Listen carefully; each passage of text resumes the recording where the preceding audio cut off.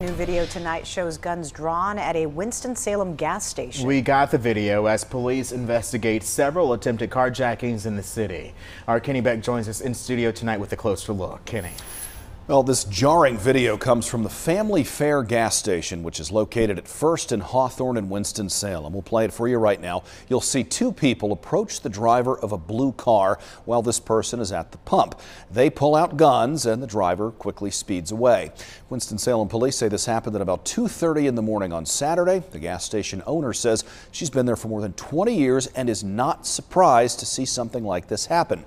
And this is not the only recent attempted carjacking police are investigating either. There was another one about a mile away 2 hours later near Miller and South Hawthorne. We know a 35-year-old man was the victim here. Police reports indicate thieves tried to take his 2015 Mazda 3 Sport.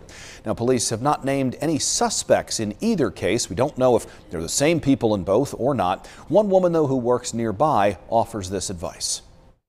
They should just try to be very observant. They should go in groups instead of one and twosies.